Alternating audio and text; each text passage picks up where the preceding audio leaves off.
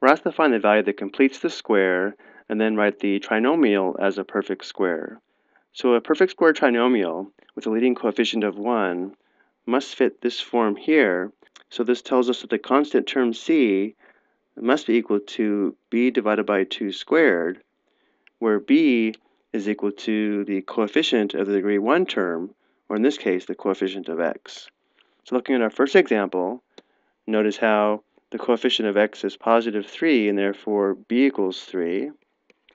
And therefore, to form a perfect square trinomial, we must add the constant c, where c equals b divided by 2 squared, or in this case, 3 divided by 2 squared, which should be equal to 3 squared over 2 squared, or 9/4. So by adding 9/4 here, we now have a perfect square trinomial.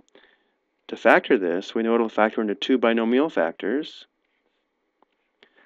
The first terms come from the factors of x squared, which are x and x.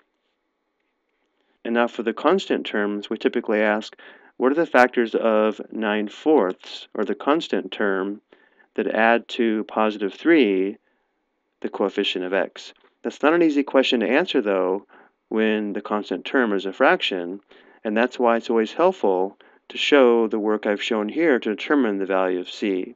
Notice how here we squared 3/2 to obtain 9/4, which gives us the constant term we're looking for in each binomial factor.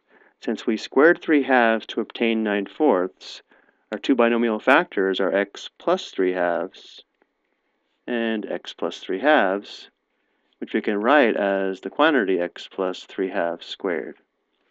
Now let's go ahead and check this by making sure that 3/2 times 3/2 equals 9/4, and 3/2 plus 3/2 equals 3. So 3/2 times 3/2, of course, is 9/4, because we already know that 3/2 squared is 9/4. And then 3/2 plus 3/2 is equal to 6/2, which equals 3, which is the coefficient of x, or the value of b, which verifies this is factored properly. So again, whenever the constant term is a fraction, or when b is a fraction, it's extremely helpful to show the work to determine the value of c.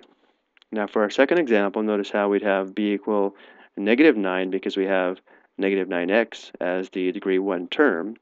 So if b equals -9, to form a perfect square trinomial, c must be equal to -9 divided by 2 squared, which would be 81/4. So by adding 81/4 here, we now have a perfect square trinomial, which we want to factor.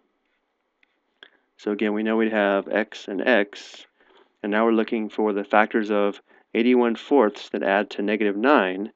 Not an easy question, but referring to our work below, notice how we squared -9/2 to obtain 81/4, which means the two constant which means the constant term in each binomial factor is going to be -9/2, so we have x minus 9/2 times x minus 9/2, which equals the quantity x minus 9/2 squared. And again, let's go ahead and check this by verifying that -9/2 times -9/2 does equal c, which is 81/4, so that checks. Let's also make sure that -9/2 plus -9/2 does equal -9. Notice how this would be -18/2, which does equal -9, verifying we did factor this properly. So just to review, the question asked us to find the value that completes the square. So here we have 9/4, and here we have 81/4. And then we're asked to write the trinomial as a perfect square, which in our first example was the quantity x plus 3/2 squared. In our second example, we had the quantity x minus 9/2 squared. I hope you found this helpful.